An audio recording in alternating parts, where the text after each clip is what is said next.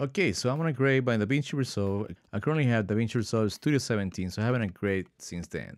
So what I'm gonna do first, I'm gonna back up my database. So I'm gonna select the first one and then the next one, and then we're gonna hit where it says backup, and I'm gonna save it.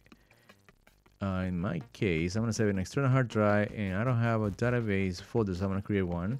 So I'm gonna create database, and I'm gonna select create, and then save. It says this operation might take some time depending on the size of your database backup. So it might take a little while. Alright, so it says database backup successful. I'm gonna click OK. I'm gonna select the next database. I'm gonna click backup, and it's gonna take me to the same folder, and I'm gonna label different. Well, it says local database, so I guess I can just save it. Same message, might take a little while, but this one's smaller, so it might take longer. So it was faster.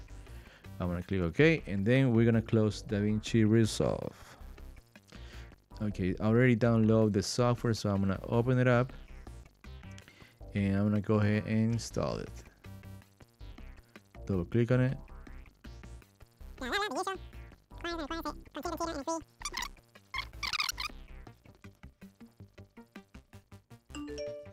Alright, so installation was successful, so I'm gonna close this down. Move to trash. Let's just keep it just in case. Might delete it later. And I'm gonna close the installation. Alright, so now what we're gonna do is I'm gonna go into applications. I'm gonna look for DaVinci Resolve. Click open. And as you can see, it's already popping up right there. Alright, so here's DaVinci Resolve 18, the main page where it says what are all the changes. I mean, if you're upgrading from 18.2 to 18.3, you probably won't see this.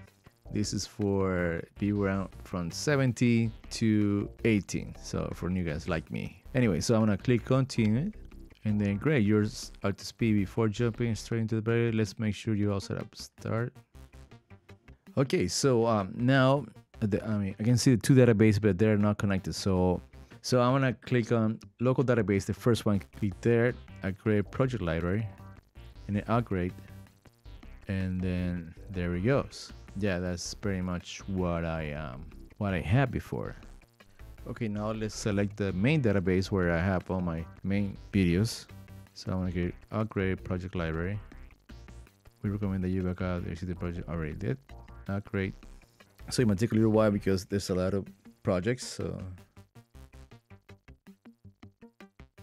alright, okay, so this looks like it's complete, so everything is there. I'm trying to open the folder, but it takes a long time. Finally it's open, and basically is, yeah, all my files are there. I mean, it's just the computer is trying to populate the whole the thumbnails for all the projects.